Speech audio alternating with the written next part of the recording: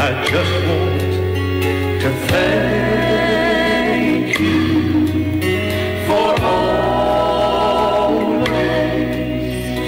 being there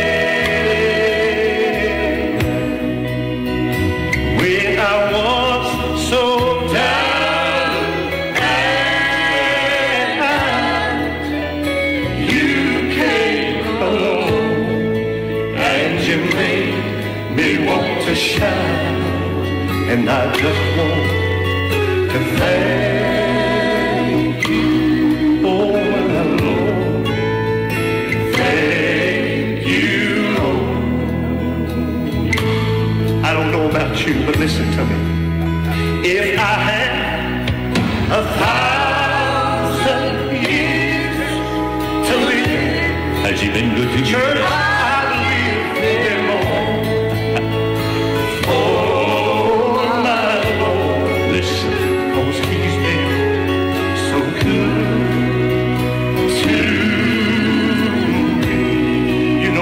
Your name there, listen. That's the least that I could afford. He's made good times outnumber the bad. He's been the best friend the best friend I've ever had. And I just want to thank. Good evening. Good to see everybody out tonight. We appreciate you being back out in the house of the Lord on a Sunday evening. And we appreciate everybody that come out. I hope you had a great day. How many people had a great day today? It's absolutely beautiful. How many people took a nap today? You know, I didn't take a nap today.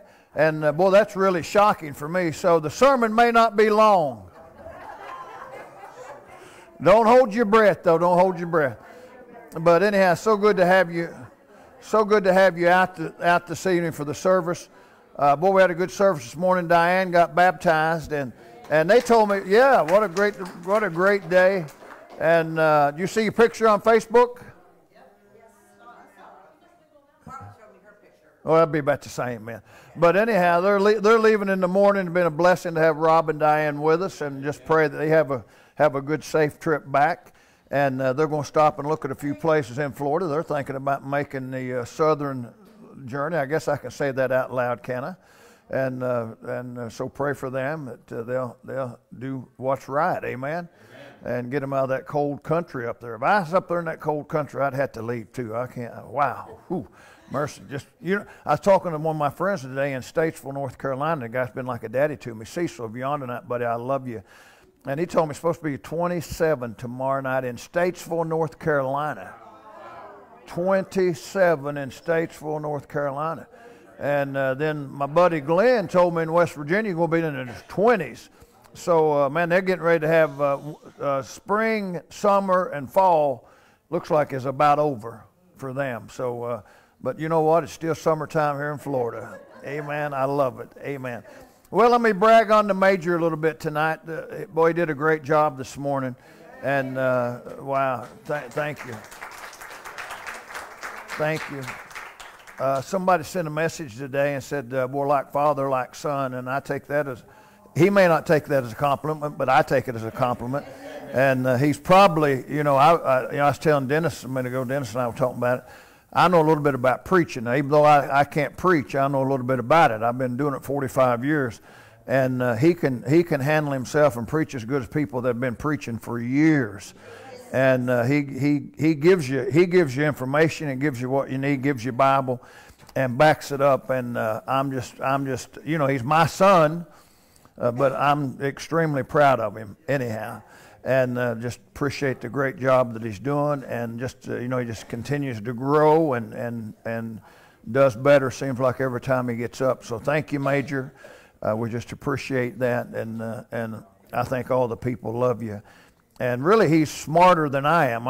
You probably figured that out by now, haven't you? He takes after his mama. His mama, one of the smartest people I've ever known. I never did claim to be real smart. I do claim to have some common sense, which is a lot of things that a lot of people don't have. But his mama is extremely smart, He's extremely smart. I don't know if you watch him or not, and but during the sermon, he takes my sermon down, texting on every sermon, and then sends that out to people. And it's not verbatim, but it's pretty close. And I don't know how he does it. If I text to you, I love backspace, delete, I love you, and sometimes it don't come out right, but he can do that and listen and take all that. And so, he's very smart. You don't get to be a major in the military and not be smart. And I appreciate you, buddy. I just want you to know that tonight. I appreciate you. And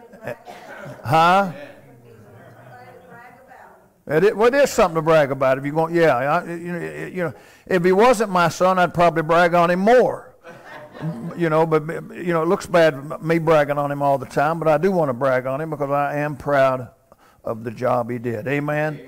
And what a great thing. He and Carla celebrating their spiritual birthday on Tuesday, but it's really, if it would have been on the day of the week, it'd be today. It was on a Sunday 8 years ago when they got saved and rededicated. I can remember when they called and told us, man, it was a joyous occasion, and wow, God has blessed them. God has blessed them tremendously, and we love them. And again, if we wanted to have a daughter, that's who we'd want to have right there. So we love her and appreciate her so much. And they've grown in the Lord. Some people spend their whole life and never grow in the Lord, and they've grown so much. 8 years? Has it been 8 years? Wow, just growing in the Lord. So thank you guys. We love you.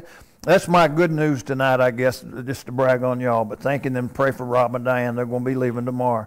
And pray they have a good, safe trip back. Don't forget the young adult outing on November the 11th. Hopefully, somebody let me remember. I need to send out a message probably this week and let people know about that. So that'll be on November the 11th.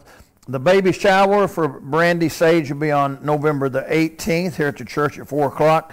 So you need to see Kathy, and she's going to need some help with that. If you can get involved with that, that would be great. And I just hit a button on my phone and got my phone messed up.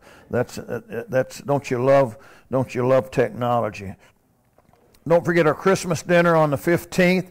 We'll be starting probably not next week, probably the week after that with a sign-up sheet, and hopefully we'll get a bunch of people there. I'd like to see us have about 75 or 80 people out for that easily.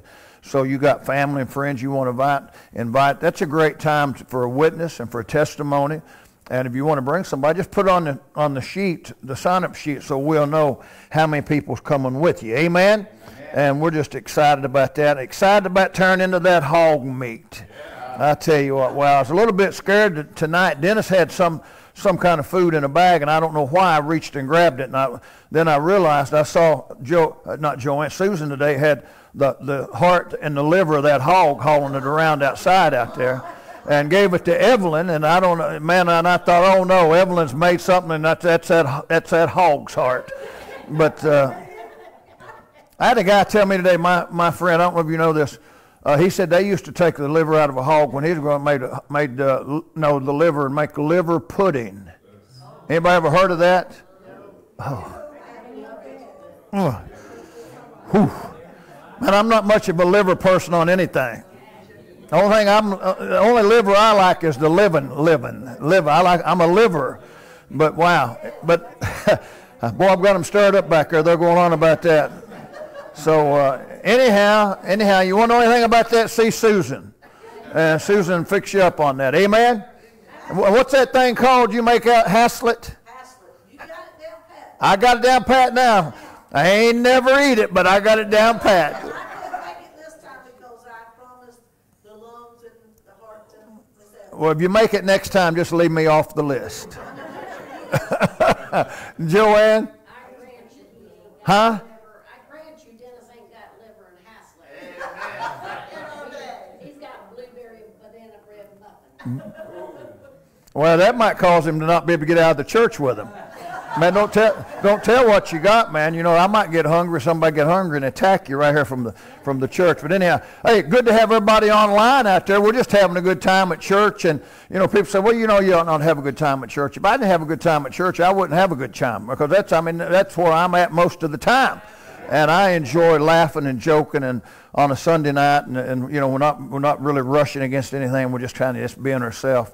And I like carrying on. I love interaction. I love to talk to people in the congregation, and that's one thing I loved about the online ministry when I was right up close to them in the screen, being able to interact with them. But we love our online members and ministry and appreciate them. But anyhow, we're going to get ready to go to prayer tonight, and don't forget little Logan is Isn't that what family's for? sit around just have a good time.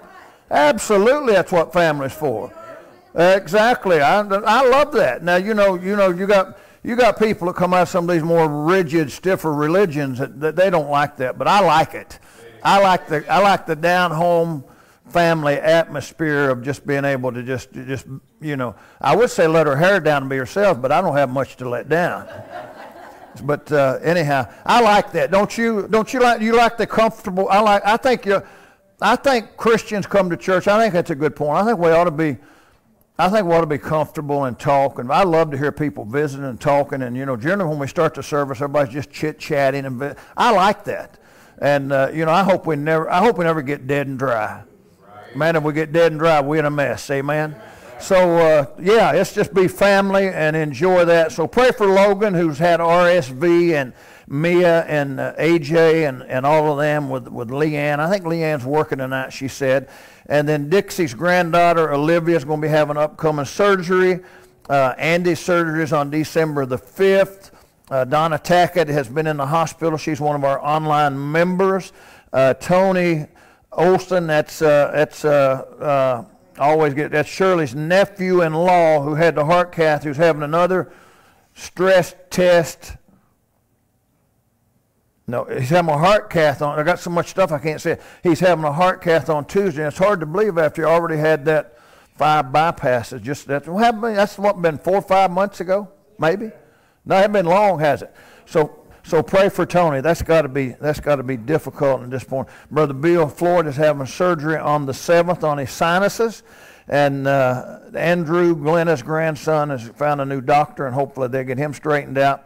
Wanda's going to be have another grandbaby. They said they're taking the baby on Halloween. Is that right? Tuesday. So they're They're taking him, or if they're inducing tomorrow and she's going to have him. They have to see how it goes. I don't know. we're going to be soon. We'll be soon. So pray for them and pray for Reagan and the baby, that everything will go well with them. Then Ronnie Sharpton had the stroke. And I talked to Joanne and said she talked to him today, and it wasn't a bad stroke, thank goodness. And boy, we just love Ronnie and Susan and appreciate them. Mike Smith, Shirley and Barb's brother, is not doing well. Pray for him. Little Jackson, the 2-year-old that had the liver transplant, had to go back in for surgery. Pray for him. And then Richard Helfenstein had a large tumor removed last Friday. And pray for Richard, and then Shirley's brother. How's Steve doing? Is he doing? Very good. It was pretty normal. It was what? Yeah, going to the emergency was just some normal thing that. So he's good shape. He just had a knee replaced. That doesn't run in the family, does it? Yes, it did. Huh? 3 of them. Wow. So man, it must run in the family then. But pray for them. Then pray for Tammy Holbrook. Tammy and Shannon sit right here. Appreciate them. She had a prayer request. Her friend's son's got a bad diabetic foot. And boy, that can, anybody that knows anything about diabetes knows where that can lead if things don't go well. So let's get started up tonight and get ready to pray. Major, you ready to come and pray tonight? Again, thank you for doing a great job this morning. And we'll get started up here just in a minute or two. Good evening, everybody. Great to see everybody out this evening here, back in the Lord's house again on Sunday night. Just had a wonderful day here once again with my other parents. It's been such a blessing having them out here. We've really enjoyed the family time and time of fellowship, and it's been great. We're hoping that whenever they move up here and be a few hours away, hope they find them a place. Told them it'd be nice to have them a few hours away instead of a few days away on the drive. So that'd be a blessing. So really hoping that, and then they'll want to pray for safe travels for them as they go up there, and then they'll be going to Virginia and Maryland to visit their brothers before heading back out west. So definitely want to pray for them for safe travels. But great to see everybody out. Looking forward to another great service this evening. Let's go to the Lord in prayer. Heavenly Father, we come today with thankful hearts, Lord. We thank you for the opportunity to be back in your house this evening, Father. We thank you for the service we had this morning, dear Lord. Everybody was out, Lord. Thank you for being with me and for my voice, Father, and be able to get me through it. Dear Lord, you're such a blessing, Father. You just provide our every need, Father. We thank you for all the blessings, dear Lord, that you give to us. Lord, we want to pray for the prayer requests, dear Lord, tonight. All the ones that were mentioned, Father, and all the ones that are on our main page on Facebook and that goes out via email, Father. I ask that you'd reach down and touch every need, Father, as only you can, Lord. And if it be your will, Father, pray that you'd heal these folks. But most importantly, dear Lord, pray that if anybody doesn't know you, that they'd come to know you, Father, because that's the most important decision ever.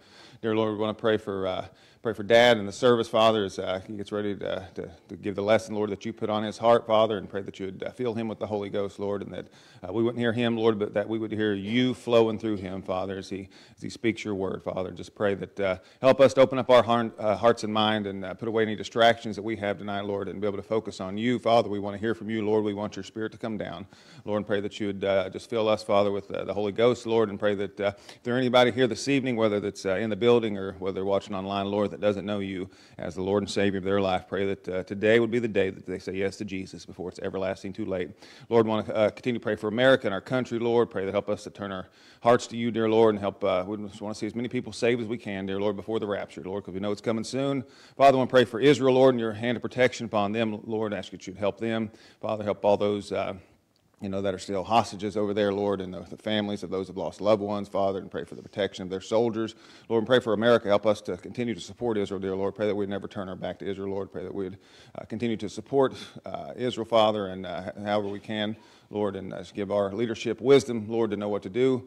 And Lord, just I want to pray for that terrible shooting up in Maine, Father. It happened to all those that lost loved ones, those that are still in the hospital in critical condition. Lord, I ask you to be with them. And then like the shooting that happened here in Tampa last night, Father, just terrible, Lord, just to be with those. Lord, I ask you to be with those families and touch them, Father, and pray that help that you'd be able to get some glory through this, dear Lord. Pray that people will come to know you through this, Father, come to know a personal relationship with Jesus, Father, because that's the most important thing anybody could ever have. Lord, and again, Lord, just praise you for this church. Lord, we thank you for everybody that's came out tonight. I want to pray a special blessing for them, Father, and all of our brothers and sisters that are watching online. Lord, we just love them all, and we appreciate them all, Lord, and we love you, and we give you all the glory and honor and credit for everything, dear Lord, because we know everything that we have comes from the hand of a holy and gracious and good God, Lord, and we just thank you, and we love you. Father, nonetheless, it's not our will, but that your will be done. In the holy, sweet, precious name of Jesus we pray. And all God's people said, Amen.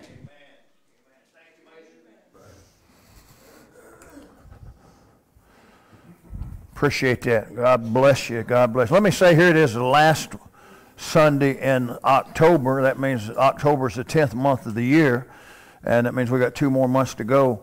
And the 2 things about that. One, as we finish up Pastor Appreciation Month, thank everybody for being so good to us and everything that you've done, every expression and everything that you've done. We appreciate it deeply, and want you to know we appreciate you and love you. And then not only that, we had Jonah here this morning. Did anybody know Jonah? Did anybody know him?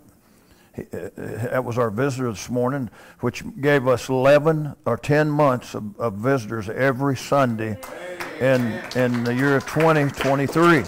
So you need to get busy. Wouldn't it be great to finish the year out with a visitor every Sunday? So get busy and invite somebody here for the next week and get ready to get started on that. Amen? All right, here we go. You ready to go? Yeah. All right, lesson number 8, Revelation in 5 R's, part number 5 of the rebellion. I remembered as I was studying today and getting ready for tonight, looking over the PowerPoint, and it's hard for me to look over a lesson and look over PowerPoints without adding to it. That's the reason my lessons keep growing.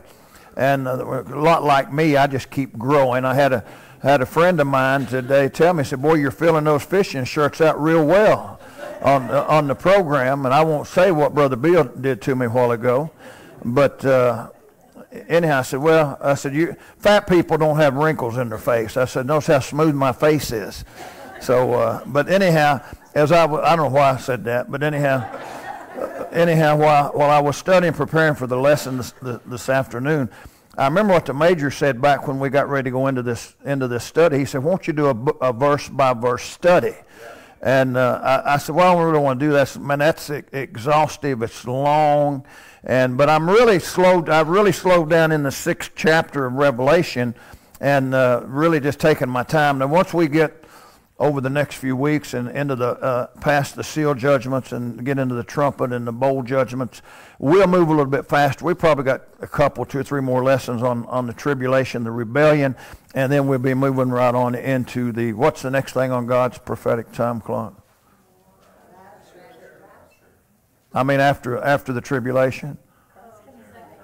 What's after the tribulation? The return. The return. If I would have done this right here, if I'd have given you that right there, I said, what's after that? You could have figured it out, right? But anyhow, we're slowing down on these seals because we want to review them a little bit and talk about them again tonight. Of course, here's our timeline. I made you a new timeline this week. I'm going to show you in a minute and see if it'll help you. But I'm going to just skip by this one. You've got this one. Here's your new one if you want to take a picture of this one right here. And I thought, well, a picture's worth 1,000 words. So I kindly made this one. And this is a 7,000-year timeline that I gave you. We had 4,000 years of Old Testament history. And then we have, you know what this is, the cross. And then we have the church age, little white church. Boy, I like the little white church, don't you? How many people remember those from the country days? Amen? Oh, a lot of folks, yeah. So we've been 2,000 years into the church age. And then the clouds represent the next thing is the rapture of the church. And then we're on talking about the 7-year tribulation right here. And then here, this big red line coming down will be the return. And then 1,000 years in the millennial kingdom. And then you had eternity on this side, eternity past, and eternity on this side. God's not limited or hindered or captured by time, element, or matter, or space. He's outside of that. So this 7,000-year timeline, I personally believe myself, that's going to wrap it up. Now, if that's going to wrap it up, if I'm right, there's a chance I may not be right. But if I'm wrong, I'll be wrong with a lot of good people. Amen. If we're on a 7,000-year timeline and the next scheduled event on God's prophetic time clock is the rapture, then we're right about right here. Yeah. We're at the end. We've already been almost. You got to remember, the calendars have changed. From the old Hebrew calendar, Old Testament calendar, the Gregorian calendar, the Julian calendar. So we may have lost or gained or added to over this time, but we're right at about 2,000 years. Figured any way you want to use anybody's calendar you want to use, we're at about the 2,000-year mark. So if that be the case, then the rapture would be the next scheduled thing. And it could be at time. The rapture is imminent, right? Means it could happen today, it could happen tonight, it could happen anytime. And man, as you look out across the horizon and realize what's going on in the world, you got to realize, man, be like John said as we get into the end of Revelation, even so come quickly. I was talking to somebody today and they said, man, if the rapture happened today, I said, it wouldn't bother me if it happened right now. Used to sing that old song years ago. You probably know this song. I don't know, Pat, you'll probably know it, but I'll see you in the rapture. Remember that song? I'll see you in the rapture. Man, wasn't that a good one? And, I tell people, I'll either meet you here, there, or in the sky, up there. Amen? Because we're going up someday. But I thought that timeline, I wanted to make you that one, put the picture on there, and give you, do you like the timelines? Does that help you get a picture of just kind of see where we are and see where we are? So, okay, remember last week we talked about the 4 seals, the first 4 seals that were opened up out of the book of him. God had that book in the throne and nobody could open it up, and Jesus stepped up and the Lion of the tribe of Judah opened that book, and it was sealed with 7 seals. We opened 4 of them already. Remember that? They're called the 4 horsemen of the apocalypse. How many people had ever heard that? The 4 horsemen of the apocalypse. And so think about that right there. And then remember, those 4 horsemen had a white horse, a red horse, a black horse, and a pale horse. Now, if you go back and look up, that pale horse was probably, they portrayed Clint Eastwood on a white horse, pale horse, but it was almost, if you read and study, it was probably almost like a puke color. I'm just being honest with you. I'm just being honest with you, and it ought to be a puke color. Amen? Because death and hell wrote on that. And so you remember the white horse. Let's see if we can remember. Let's have a little test tonight. Everybody at one time. Who was on the white horse, number one? The Antichrist. Very good. The red horse represented war. Not wharf, war. And the black horse represented famine. Black horse represented famine. And then the pale horse symbolized and stood for death and hell, followed on that. So that you see a natural progression. Let me stop and say this. I've said this several times, but I'm going to say it again tonight. Here's where we get rightly dividing the Word of God. 2 Timothy 2:15. Study to show thyself approved unto God, a workman that needeth not to be ashamed. Rightly dividing the word of truth. If you go back and read Matthew chapter 24, after you get up into those few verses, when Jesus really gets into the heart of the Olivet Discourse, it follows this progression right here. Jesus talked about wars. He talked about that. He talked about don't be deceived. He talked about don't let anybody deceive you. He talked about that white horse. He talked about war that would be coming, kingdom against kingdom, nation against nation. He talked about famine and pestilences. Am I right? I mean, he talked about all those things, and that's why you got to realize when you're reading the Gospels, if you don't rightly divide and put it in the right place, you'll get confused. Matthew 24 was talking about the tribulation period. Does that make sense? Yeah. Okay, good. So remember that by the time we get to the fourth seal, the pale horse, that 25% of the population of the world has already been destroyed, dead. I don't know, and I don't think anybody knows how. Now, you know, and there's a timeline. Maybe I'll make one up and show you. I don't know the progress. I do know the progression. I don't know how fast these horses are going to come one after another. But I can tell you, we're on seal number 4, and we've still got 3 more to go, and then 7 trumpet judgments and 7 bowl judgments, and we're seeing 1/4 of the remaining population of the world destroyed. It doesn't sound like to me a very good time, amen? So tonight, we're going to talk about the 5th seal. Let me give you the verses. You ready? The 5th seal deals with this topic right here, the martyred saints under the altar in heaven. So now hang on. I hope I can help you out as we go through this tonight. Verse number 9. And when he had opened the 5th seal, I saw under the altar the souls of them that were slain for the word of God and for the testimony which they held. Verse number 10. And they cried with a loud voice, saying, How long, O Lord, holy and true, dost thou not judge and avenge our blood on them that dwell on the earth? Wow, that's pretty heavy stuff. And white robes were given unto every one of them, and it was said unto them that they should rest for a little season until their fellow servants and also and their brethren that should be killed as they, that's a typo, as they were, should be fulfilled. These souls that John saw under the altar in heaven are those tribulation saints that have been killed during the tribulation. They've been martyred. You know what I mean? You know what a martyr is, right? A martyr is someone who dies for their faith. Who was the first New Testament? I'll give you a test. Who was the first New Testament martyr? Who? Stephen. Stephen, we read about him in the book of Acts. And he was the first one that we read about in the New Testament. So John saw, seal number 5 opens up. There's a lot in this, and I'm just going to have to just kind of hit the surface and skim along, and you're going to have to hang on. I hope you're reading before and after and in between and listen to this because, I mean, there's some really heavy stuff in here, what John saw. So let's try to dive into it and see what we can find out. First of all, it tells us that apparently there are going to be many people saved during the tribulation. Amen.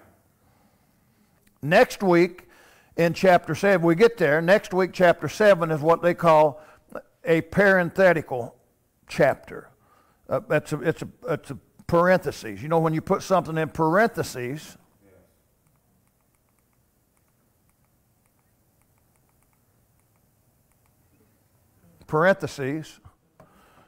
you're just putting something there to help tell what this is. The church age was in the parentheses here, the 2,000 years, and that was hidden from back here. So in the parentheses, we see the church age, and that's given to help us explain that time.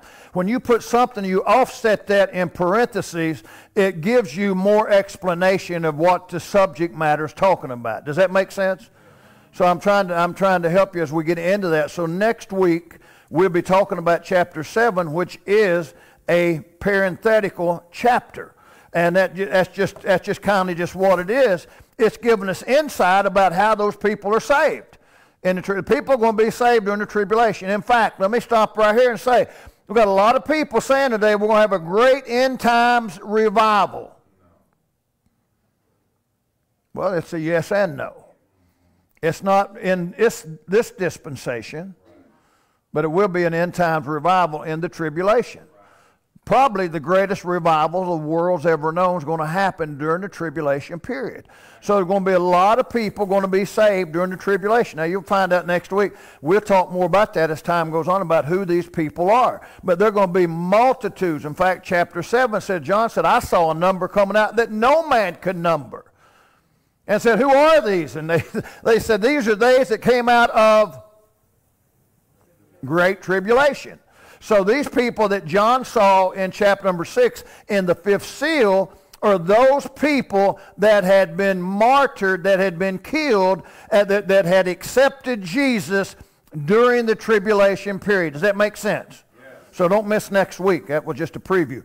Many people that are going to be saved during the tribulation will be martyred. I would say most. I don't know. I don't know if that's an accurate statement, but many people, maybe most of the people that get saved during that tribulation period will end up. The Antichrist will be doing everything he can to kill them. Now, everybody that gets saved will not be martyred, because there's got to be some of them left to go into the millennial kingdom in a natural body. You and I be coming back, this is going to get heavy on you, and I shouldn't be doing this to you. You and I be coming back going into the kingdom in a spiritual body. But there will be people that will survive the tribulation, that will enter into the millennial kingdom, and they will have children, and for that 1,000-year period of time, the explosion is going to population is going to explode. When you take away basically all the pain, all the suffering, all the sickness, you take away all those things, Jesus is going to be ruling with a rod of iron. When somebody gets out of line, he's just going to deal with it. It's not going to be all this long, drawn-out court process and all that stuff. No, it's going to be justice. It's going to be handled immediately. So the population is going to just really explode, and there got to be somebody, because you and I coming back in spiritual bodies, we're not going to be procreating the world. Our procreating days are over. So don't worry about coming back. So, man, I don't want to come back and go through that. You don't have to go through that. You don't have to worry about bearing children or anything like that during the millennial kingdom. But anyhow, many of those who are saying, how many is lost as a termite in the yo-yo right now? Be honest with me. About 2 people raising their hand. Okay, hang on. It'll get worse before it gets better. Now let me come back to where we are tonight. I always want to jump ahead and show you, because I know Joanne asked a good question a couple of weeks ago I think it was Tuesday Morning Truth about that, because, we talk about spiritual bodies and physical bodies. And when I say a spiritual body, it's a body like the Lord. Once we die, we get a resurrected spiritual body, a glorified body. It will not be subject to this body. It won't die. It can't die. It won't get sick. It can't.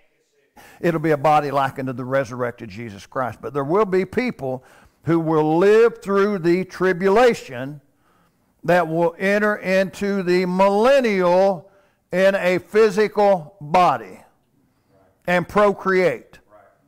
And people will be born. And then those people will have a chance to accept or reject Jesus. Everybody has to make a personal choice. Nobody gets a pass unless you're a baby or you're not capable of doing that. Everybody that's got mental capacity of age, you have to make a choice. That's just the way it is. Amen. So many people who are now have me confused. I feel like I'm just running I feel like, I was thinking of the major today preaching. He's like an old beagle rabbit dog. He gets on his text and stays there. I'm like a young beagle dog. I just go everywhere. So I'm just running everywhere. I'm just running amok right here tonight. And if you're confused, hang on over the next 25 lessons or so. We'll try to get you straightened back out. Amen. But it's a great, man, Revelation it's great. When you understand what all's going to happen and how this thing's going to play, it's wonderful. Amen. And the problem is, it kind of is, you know, I get excited and I want to jump from here over to there. I want to get out of the tribulation, get into the millennial kingdom, because it's going to be so grand and glorious. But we got to get through this period right here. So hang on with me, will you? People that are saved and martyred will have their souls and spirits go to heaven. Typo. Man, I always generally capitalize heaven. When I write heaven, the Bible, the Word, I almost always use a capital. Amen. W, H, B. I see I left it, made heaven with, John R. Rice wrote in his books when he was writing about heaven. John R. Rice capitalized heaven. And the publisher sent it back and said, that's a mistake. You don't capitalize heaven. He said, is Dallas, Texas a place? They said, yes, it is. He said, is Miami, Florida a place? Yes, it is. Is Denver, Colorado? I don't know what all he said, but he's several cities. I'm just kind of helping you out there. Denver, Colorado. He said, yes, it is. He said, then heaven's a place. It needs to be. It should be capitalized too. It's not a thought or a figment or a little h. It's a capital H. It's a place. Amen? So I need to change it. But people that are saved, wow, pray. Man, I feel like I need to stop and start over. People that are saved during this tribulation period that will lose their life will automatically, their souls and spirits will go to heaven, just like you and I today. Major did a great job this morning talking about the body, the soul, and the spirit. Plants are a one-fold being. They have a body. You can break them off. You can jerk the flowers off of them. I've never heard one holler, ouch. I've never seen one pout on you. I've never seen one shed a tear. I've never seen, because they're a single-fold being. They have a body. You and I have a body, right? As my brother-in-law said, if I knew I was going to live this long, I would have taken better care of the one I got. We can all agree to that. Animals are a two-fold being. They have a body and they have a soul. Soul is your feelings, your senses. You grab one by the tail, it's going to bite you. You yell at one, they'll just hunker down. They get mad, they might just take a big chunk out of your face. They have a will of their own. Sometimes you can break them. I turned around and said to Brother Bill, I said, "Cats, I don't know if cats can you do anything with the will of a cat or not. Can you?" I mean, I just say that because Bill's got Bubba and he loves Bubba. He loves Bubba like Bubba's his own child. But cats are stubborn. I mean, they're hard to deal with. And but they've got a will. Would you agree that Bubba's got his own will, but he does what he wants to do? By the way, he's the head of the house. Now, can I safely say that Bubba is the king of the house down there? Now, you think Marge is? Marge is second in command. You say, where's Brother Bill? Well, you figure it out. Bubba, Marge, and Bill. But anyhow, so, there's no way you go down there and say, but Bubba slap a fire out of you. I mean, you say, he loves blonde hair. So if you go down, wear a wig. If you got blonde, he'll just grab Kathy's hair, slap her, and he got a will. Dogs like that. They just had to put their dog down. Lacey, man, she was like a family member. Listen, they've got a body and they've got a spirit. We've got a body. You say something to me, I'm going to get a soul. Thank you. They have a body and a soul. And, I've got a body and a soul. My feelings get hurt. I say things. I've got emotions. You don't think that? Cut me off in traffic. And, we've got emotions. So we've got a body and a soul. We're two-fold being. Then there's only one thing that's got a three-fold being. That's made in the likeness and image of Almighty God. God consists of. Boy, I'm piggybacking on your sermon. God is a Trinity.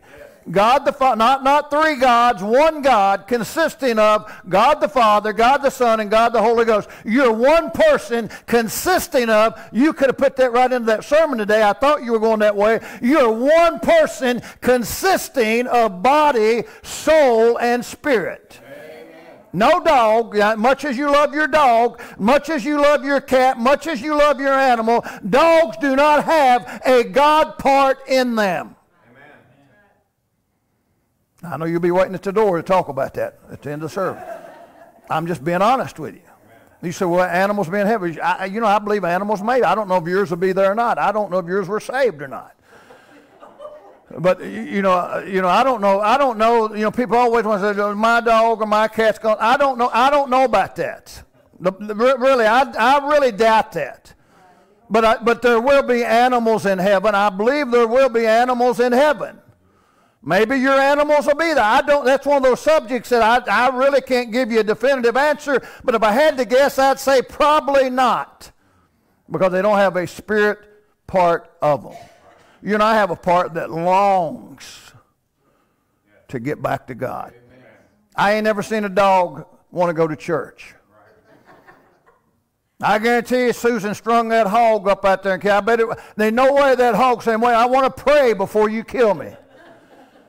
There's no way. They don't have anything in them that wants to draw them back to God. Amen. Animals and plants were not made in the likeness of God. Amen. You and I were made in the likeness and the image of God. You're a threefold being, just as God is a threefold God. God the Father, God the Son, and God the Holy Ghost. Your body, soul, and spirit. Amen. So when these people, when these people that are saved during the tribulation get martyred, then their souls and spirits are going to go to heaven. When we die today, as a Christian, where do we go? Our soul and spirit goes on. Major said this morning, you can't kill the soul and spirit. Right. You say, you can't kill me. Right. All you can do is separate this body from the soul and the spirit, but the soul and spirit's going to live on. Amen. It's never going to die. Think about never going to die. It's going to either live in heaven or it's going to live in the lake of fire forever and ever and ever. God created you in His image. Amen. Let us make man in our image. Yep. We're made after the likeness and the image of Almighty God. And we're not going to, you can't destroy that. Right. You're going to live on somewhere. So these people that are killed for about the 25th time during the tribulation, their soul and their spirit's going to go to heaven. Are we good with that? Yes. Good. Let me move on. Get off that. They'll receive resurrected bodies at an upcoming future resurrection before entering the millennial kingdom. There's going to be another resurrection. And you want me to teach verse by verse? I can't even hit the big stuff. It's so big. At the rapture, there's going to be a resurrection. Amen. Remember that? Yeah. The people that will be resurrection.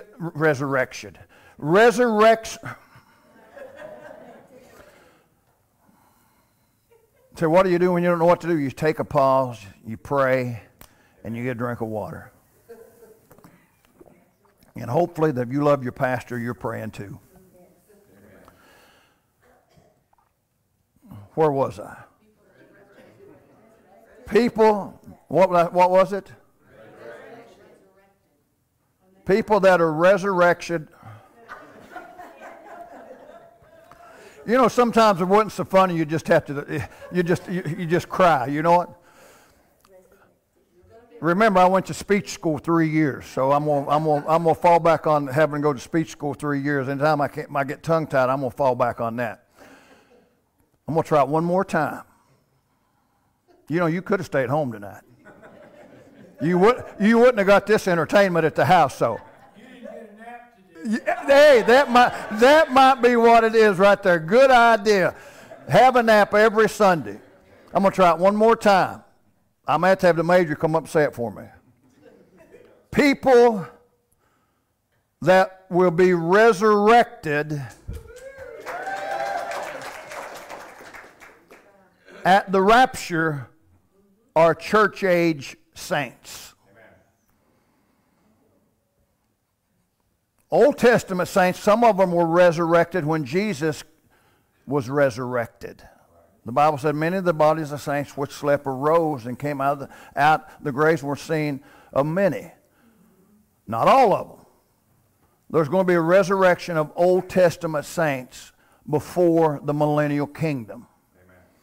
At that resurrection, when those Old Testament saints are brought back together with their body and soul, and they're reunited with their body, these tribulation saints who have been killed during this 7-year period of tribulation, and their soul and spirits in heaven, they're going to be resurrected and get their glorified body when they're resurrected. Does that make sense?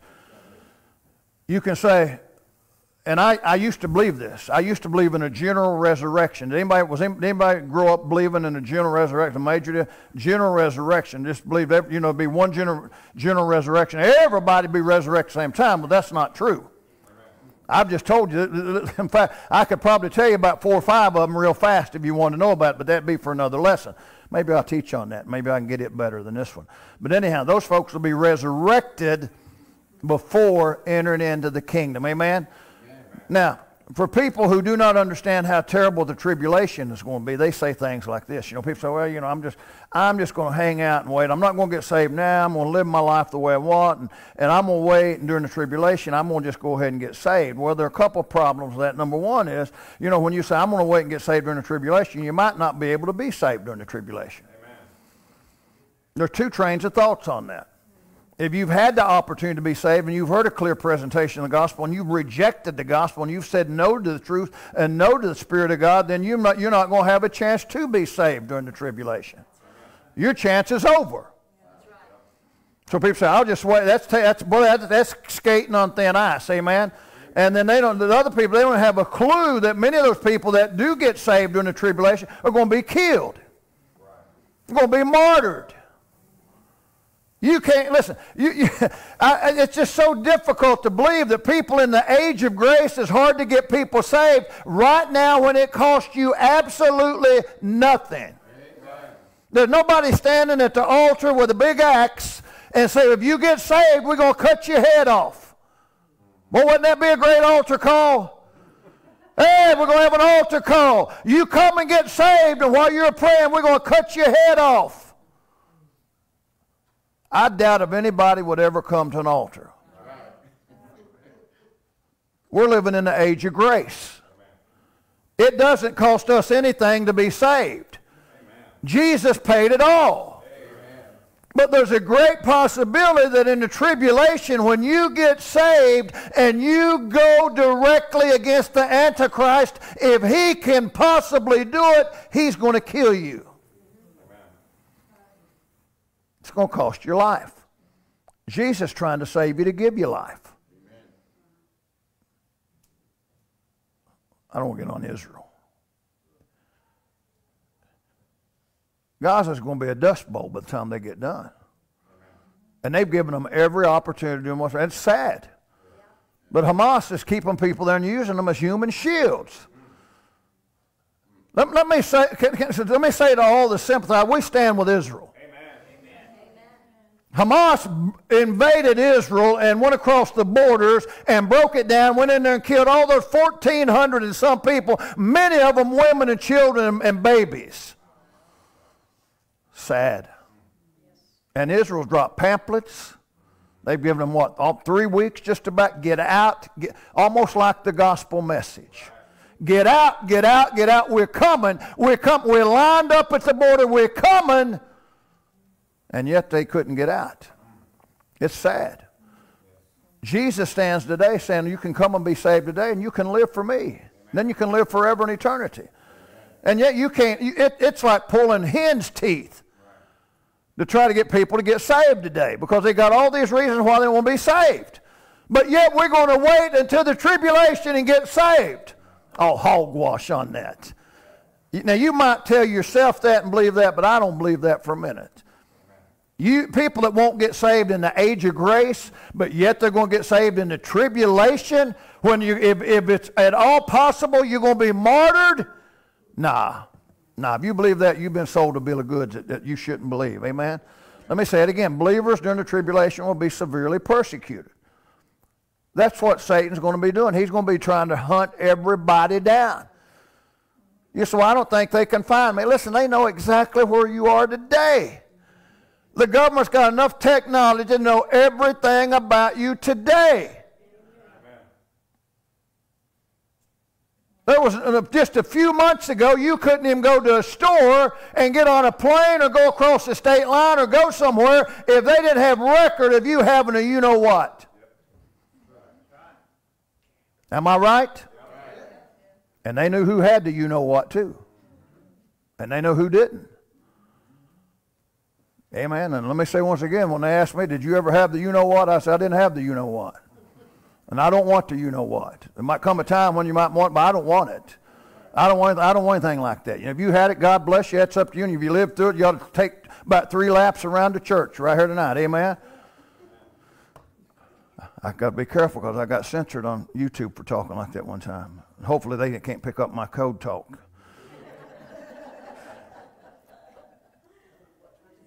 They censored me for being what they call misinformation on medical issues. So I'm not talking about medical issues. Just in case you're listening tonight on Facebook and YouTube, I'm not talking about. I'm talking about the tribulation period. Amen. That's why we should be evangelistic today.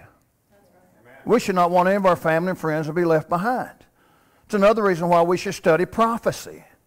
Prophecy causes us, people say, well, it really doesn't matter about how it ends in the end. Well, it may not matter to you, but it does cause us to be more evangelistic. Amen. As you're going through this study on Revelation, you realize how bad the tribulation is going to be. If that doesn't cause you to want to be evangelistic, I don't know what would. When you see what your family and your friends are going to be left behind to face and the end of the thing in the lake of fire, if that won't cause you to want to talk to your family, I don't know what will. Amen. You can't sit through a lesson on prophecy and end-time events and not want to go out here and tell somebody, boy, you need to get saved. Now, they can get mad, they can blow up, they can fuss, cuss, pat, they can do whatever. But listen, our job is to tell them. Amen. Notice some things in these verses. I got to hustle. It's almost time to go. John saw their soul. He saw their souls. I ain't never seen a soul. Major said today you can't see a soul. I see evidence of a soul. I hear you. You know, you say things to me and you touch me and grab me. I see evidence of a soul. You know what the Bible said? John saw their souls. John was called up into heaven to see these things that would happen in the last time, and he looked under the altar. Man, think about a place of safety and of being for these people who have been martyred and killed. They were under the altar there of Jesus Christ, man. And listen, he said, I saw their souls. You ain't never seen no soul. But John saw them. Not only that, he heard their cry. They were crying out. I mean, think about that.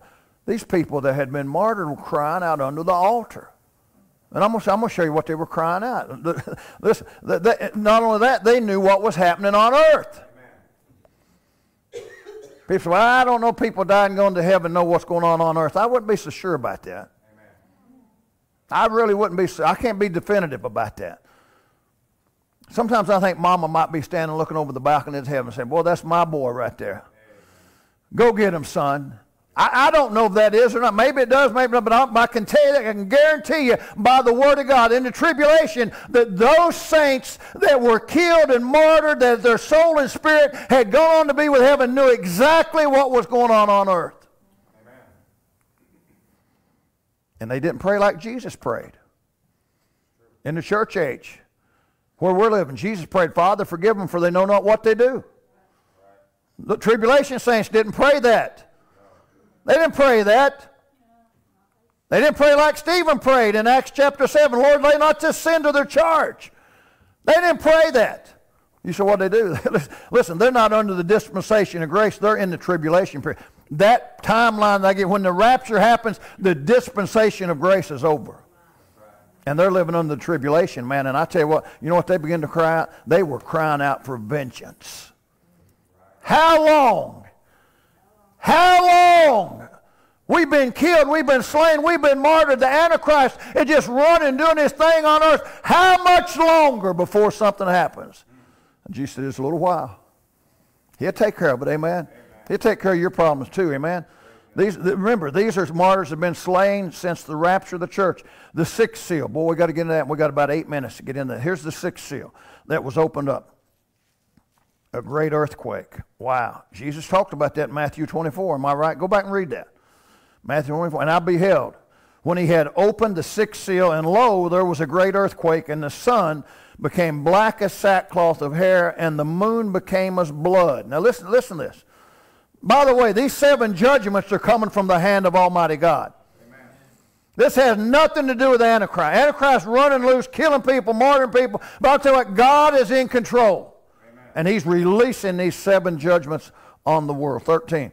And the stars of heaven fell unto the earth, even as a fig tree casteth her untimely figs when she is shaken of a mighty wind. And the heaven departed like a scroll when it's rolled together, and every mountain and island were moved out of their places. And listen to this.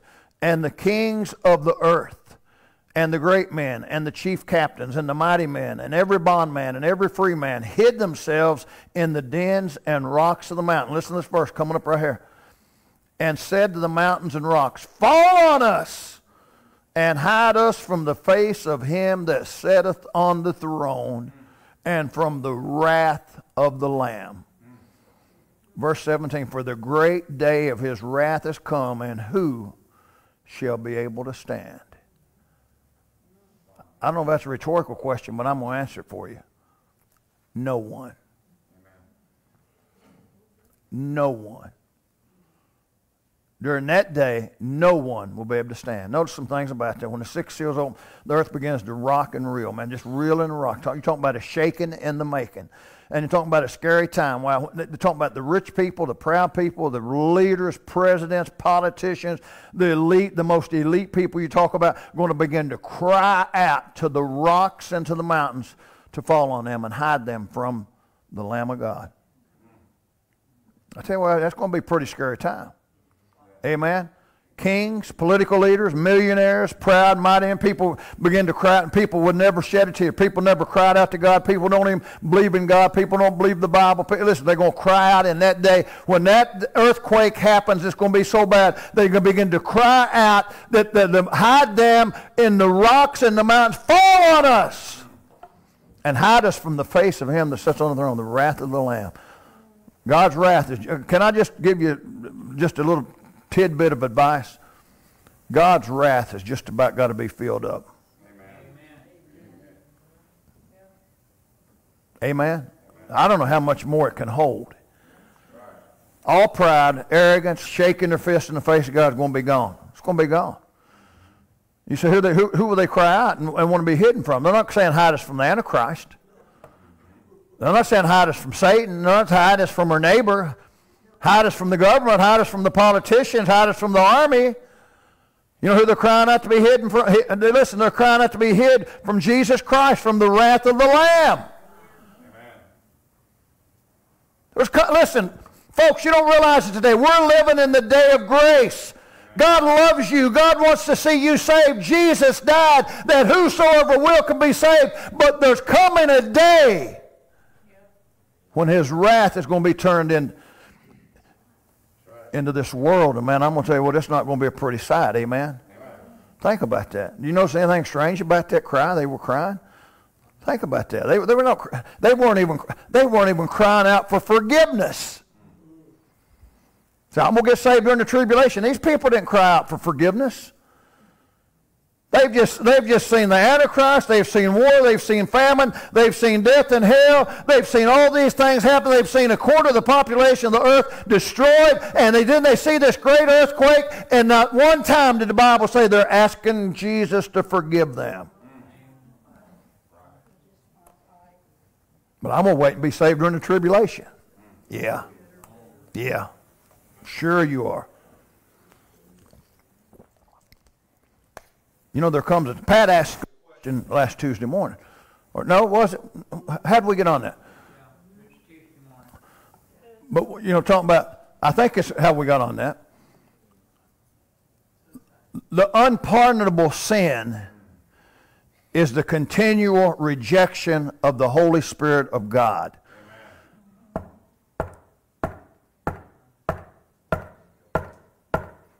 God is loving. God is patient. God is seeking. God is wanting to save everybody, but there's going to come a time. There comes a time when you can go too far. And you'll go, I don't hear God. There's no speaking anymore. There's no knocking at my heart's door. These people here, man, was crying out. They weren't crying out for forgiveness. Listen, if you're not saved and rapture ready, if you haven't died, you'll be left to go through the reign of the Antichrist and all these judgments that Jesus is pouring out on the world. It doesn't sound like God, it doesn't sound like the God in Jesus that the liberals and the modernists talk about. The progressives preach, oh, God is a God of love. He is a God of love. But as we're talking about the attributes of God, He's also a God of justice and judgment and righteousness and holiness. Let's don't get wrapped. Just don't get hung up on. I feel like I'm back in the 70s and a flyer child, and I got psychedelic clothes on and flyers hanging in my hair. Listen to the Creedence Clearwater Revival. You knew it was coming, didn't you? You could see it coming, couldn't you? I won't say why that came. Some people know. Let me talk about, like some flyer child. Love. Listen, folks, we're in the dispensation of love. We're in the dispensation of grace, but there's also a day of wrath that's coming on unsaved people. Amen? They don't know anything about that because nobody wants to preach. Again, how long has it been since you've heard, not counting me, that you've heard somebody preach on hell? I had a lady just sent me a message last week, 70-some years old, and said, thank you for preaching on hell. I have never heard a preacher preach on hell. 70-some years old. Well, I feel like I'm blessed. I grew up, that's on a topic they seemed like as every sermon, that's the only thing they preached on was hell. They preached on hell was hot, and hell was eternal, and hell was long, and hell was damnation, and hell was brimstone. But no, today we don't want to preach on that. Oh, God's a God of love. Yeah, He is. He loved you enough to send His Son to die for you. I'll tell you what, if you reject that, you're going to be on the wrong side, man, of God. Amen. Man, listen, I love to brag about my son and his preaching. And I'll tell you what, you won't get under my skin, you criticize him to me. And I tell you what, it won't be a very pleasant thing. You imagine how God feels when you're critical of His Son, Jesus Christ, that died on the cross at Calvary. Amen? I mean, think about that, man. However, we're talking about this is the God of the Bible. The God of the Bible, man, is the God of judgment. Amen? And the question was asking, who shall be able to stand? In that day, who shall be able to stand? Nobody. Again, it doesn't sound like the liberals today. Love, love, love. Listen, I don't know how much more you can love somebody to tell them there's eternal hell waiting on them if they don't get saved. And by the way, I don't think it's really love when you don't tell to people about an eternal hell. If there's a rattlesnake out there between those two doors and I say, well, I hope nobody gets bitten when they go out, I'm not going to tell them. Maybe they can sneak by it. That doesn't sound like love to me. We had about 10 big gators laying out there. Slobber run out of their mouth. Claws just clawing the carpet out there. Hadn't been fed in about 2 weeks. And I look out there and I say, boy, maybe they can just tiptoe by them and nobody ever know anything about it. That doesn't sound like love to me. It doesn't sound like love to me when you raise your kids and they say, I want to go out and play in the middle of the road, Daddy. Okay, honey, just go on out and stay in the yellow line. That doesn't sound like love to me. It sounds like I gotta grab them and jerk a knot in the rear end and say, what's wrong with you? You don't play in the middle of the road. I love you. I'm glad I was raised up by Daddy just jerked a knot on your rear end. I'm glad when you did wrong. Hey, listen, I knew that He loved me, worked every day, provided for me. I knew that He loved me. He told me He loved me. But I'm going to tell you what, I knew He loved me enough. He wouldn't want me to do something that's going to be crazy out there. Right. You love people, you want to tell them about the truth. Right. This ain't love. This stuff that you're hearing on TV, I just saw a commercial yesterday, had him on it. And I told Kathy, I said, don't that sound so good? Just call my prayer line and my app and I'm going to tell you how you can have such a successful life. And I thought, wow, maybe I ought to call it up. Folks, it's not love when you don't love people enough to tell them the truth. Remember some of these stories we're talking about, these battles, World War II, and the battles y'all went in. When the major got ready to be deployed over to Iraq, you know what they told him? Can I tell you what they told him? And I can't remember it all, but boy, it shook me down to my toenails. He had to make his plans. He had to get his affairs in order. He had to make sure, he had to make his funeral. He had to make sure everything's taken, because you might not come back. These guys got off that boat, man, over there, D-Day in Normandy. These guys have stormed those beaches, man. They didn't sugarcoat and said, "Oh, you'll be back tomorrow." You know what they told them? You probably won't come back. You probably won't be back. You ain't going to survive. He said, "Boy, that's bad talk." No, that's truthful talk. And I'm going to say to you tonight, you ain't going to survive without Jesus. So that takes us through chapter 6, and that finishes up chapter 6. Next week is a parenthetical. Remember, it's an interlude that helps us understand and gives us some insight about these people that are saved during the tribulation. And you're going to be shocked to find out how they're going. You say, "I don't know how people are going to be saved." God's got that all taken care of. You come back next week and we'll tell you. Amen? Let's stand. Miss Jean, get ready to sing. If you're here tonight and you're not saved, you know what I'd do? You know what I'd do? I believe I'd get saved. If I wasn't right, I believe I'd get right. I believe I'd just pray a prayer and say, "Dear God, forgive me of my sins. Forgive me for doubting you. Forgive me for not coming to you sooner. And today, the best I know how, I'm going to trust Jesus to save me." I don't want to face the wrath of God. Thank God I'm not going to face it. Amen. But if you're not saved, you're going to face the wrath of God. Right. Maybe you ought to come. Maybe some of the church ought to come and pray, man. I keep telling you, man, listen, you got family that's unsaved. You got people that's not going to make it through. Man, listen, they're going to go into the tribulation. If you don't tell them about Jesus, man, we need to be evangelistic. Amen. We need to finish this year out well. God has blessed us. Let's continue to invite people and tell them about Jesus. While we sing tonight, would you come? Pass me not, O gentle Savior, hear my humble cry, while on others thou art calling. Do not pass me by. Savior,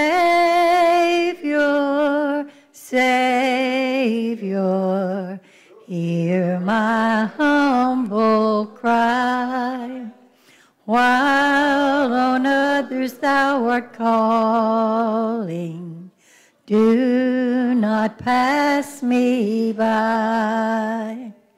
Let me at thy throne of mercy find a sweet relief, kneeling there in deep contrition, help my unbelief. Savior,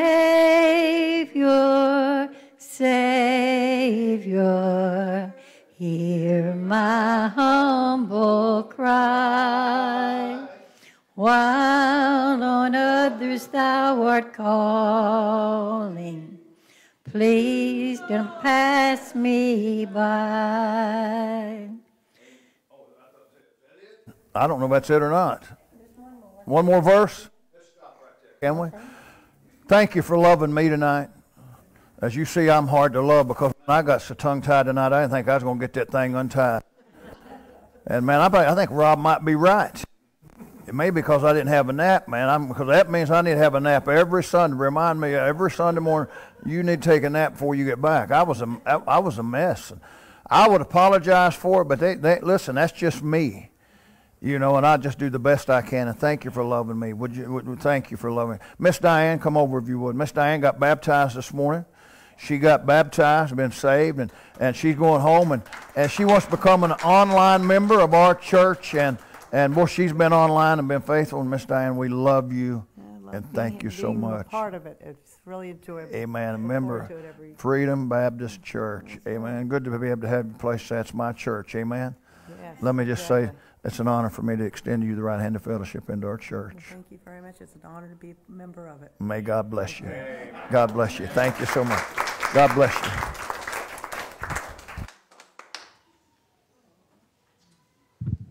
Amen. What a blessing. Praise God for that. Amen. She decided wanted to take membership with us. What a blessing. Thank you, Lord. What a service. What a great day in the Lord. Amen. Amen. Looking forward to being back out on Wednesday night and Tuesday morning truce for those that can make it. Make sure you be here. If you can't be here, make sure you watch online. Let's go to the Lord in prayer. Heavenly Father, we thank you for the service that we had, dear Lord. We thank you for my other mom here that want to take membership with us. What a blessing it is, Lord, to see her baptized this morning and to take membership tonight, Lord. We just love her and Rob and thankful for them, dear Lord. Want to pray for safe travels for them as they head out early in the morning. Dear Lord, ask you to keep us all safe as we go home tonight, dear Lord, and bring us back again safely, dear Lord, on Tuesday morning for those who can, and then for Wednesday night for everybody else, dear Lord. And Lord, we just thank you for this church, Father. We thank you for our pastor. We thank you for the messages we heard today, dear Lord. Thank you for tonight, Lord, hearing about the tribulation, Lord, and help us, Father, to have a burning desire, Lord, to tell our lost friends and families and neighbors and co-workers and people we come in contact, Lord. They don't want to be left behind, Lord. It's going to be the worst time this earth has ever seen, Lord. And help us, Lord, just to take the gospel out, Lord, and look for ways to tell others about you and invite people to church and give people our testimony and hand out gospel tracts. Lord, we love you and thank you for us, dear Lord. And nonetheless, it's not our will, but your will be done. In the holy, sweet, precious name of Jesus we pray. And all God's people said, Amen.